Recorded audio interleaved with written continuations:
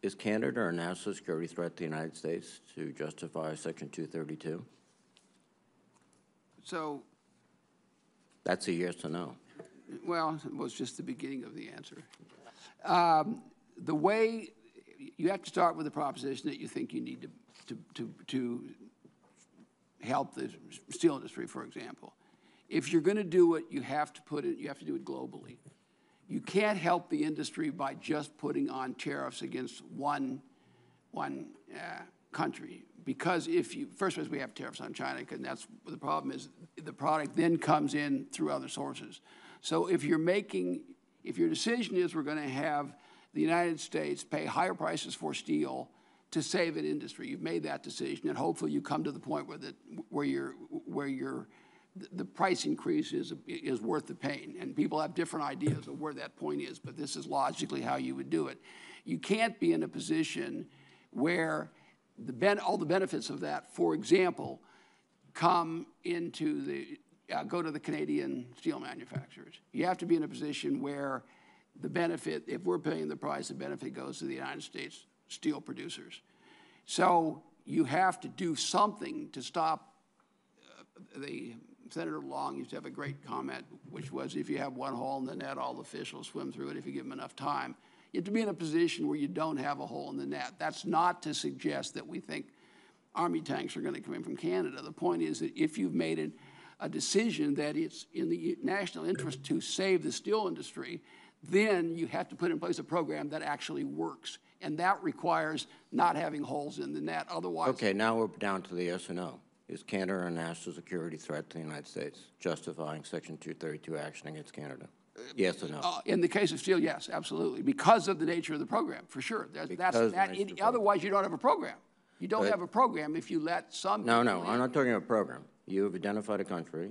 I'm sorry? You've identified a country. The basis for the action against Canada is a threat to the national security of the United States. You have walked around that question for the last several minutes and saying the whole program has to go into effect. Let me put it another way, okay? This is a country that has sent forces to Afghanistan. Those forces have, some of them unfortunately, have given their lives in a joint effort with the United States. This is a country since the 1950s has been maintaining our early warning for attack, then the Soviet Union, now Russia.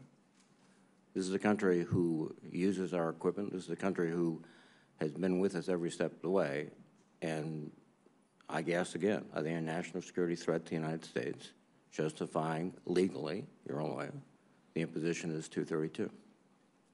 And my answer is, if you are of the opinion that the 232 is justified because of the need to preserve the USTR, if that is your decision, then you have to put in place a provision, a program that actually works. And that means every country has to have, you can't let all the steel come in through any other country. Otherwise, the program doesn't make any sense. That's the context.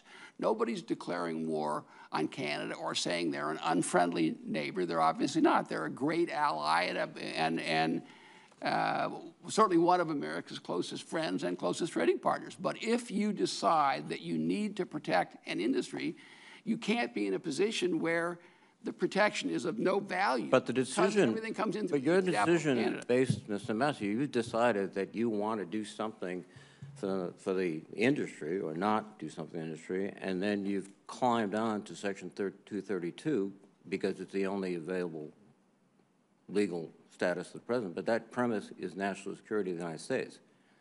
And I don't know what kind of data or information you have that would show that Canadian imports of steel or any other products would impair the functioning of our steel industry. I don't think you've got a good legal basis for what you're doing. Well, I mean, that's the fundamental question. The fundamental question is, do you think, it's not really about, in my judgment, it's not really about Canada or Mexico or Europe. It's about, do you think having a steel industry is a national security issue? And if you conclude that it is, then you have to put in place a position. If you conclude that it isn't, then you don't do anything. No, that's not true. That's the fundamental issue. Mr. Ambassador. But that's the... Mr. Ambassador, okay. So let's, what else can we invoke Section 232 for? I'm sorry. Can we use Section 232 to protect Hollywood, the entertainment industry? I'm sorry. Can we use Section 232 to protect Hollywood, the entertainment industry? Because we want to maintain an entertainment industry in the United States. The So entertainment. China is a threat to us. France is a threat to us. Those new wave films are just cutting the heck out of us. You're using national security as kind of a generalized premise, and I don't think valid premise, to go after countries, individual countries that are, frankly, ironically, are contributing more to our national security than they're contributing a lot. Let me stop there. But my time has expired.